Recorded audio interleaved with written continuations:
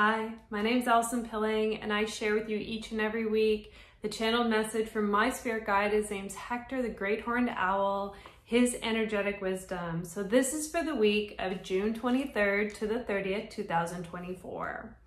So Hector swoops in to provide comfort, a consistent focal point to help steady the gaze. He shares, yes, you may feel a little dizzy in the upcoming week, so find something to keep your gaze on. That focal point that provides a still steadiness to ground you. Give yourself time between movements to balance the brain and body.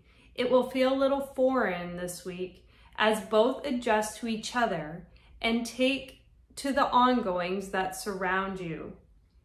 You know this, and you are prepared. Don't get nervous in this discomfort. The uneasiness of feeling disconnected or disoriented momentarily will lift with concentration on your focal points. Know that you can steady yourself when needed. Give yourself the time to do this with grace. The body does what it can to create balance with the mind on board. All will feel well quickly. Way quicker than if you choose to muscle through. Focus, balance, and allow time for the dizziness to lift. Breaks will be needed. All will be well. Much love, Hector.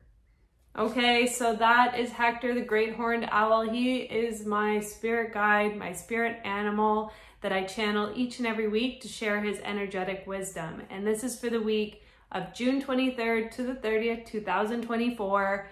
And yeah, you can hit subscribe if you want to check this out every week. Okay, take care.